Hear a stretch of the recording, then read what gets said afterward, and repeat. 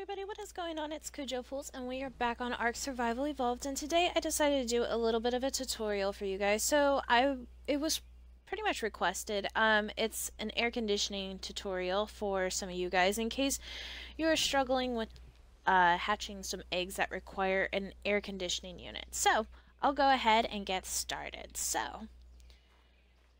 This is pretty much a simple layout for you guys. So it requires one electrical generator, and then over here is an electric cable, and then here's the junction box. So you can put as many air conditioning units as you want in here. I have about 8. Yeah, I have 8 in here. And then you just fire this up, and they work as an incubation room. So in order to have an incubation room, most people do this exact kind of layout.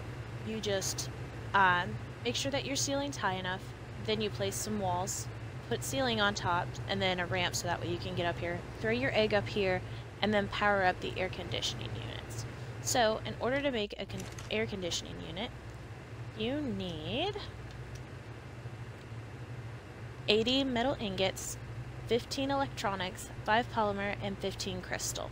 So if you're making a whole bunch of these, it's going to be expensive, but it'll help you out in the long run when it comes to hatching a whole bunch of dinos.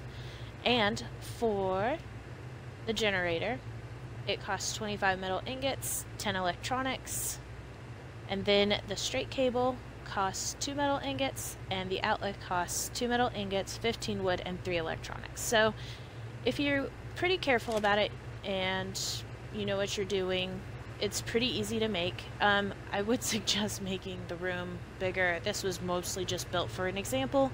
Make sure you have a dino gate in here in case you plan on raising the dinos within the vicinity so that way they can get out once they're full grown.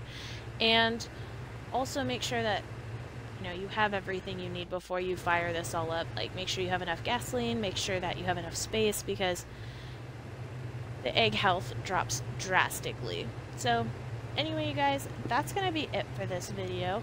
If you have any questions, just let me know. And I want to thank you guys for watching, and I will see you all in the next video.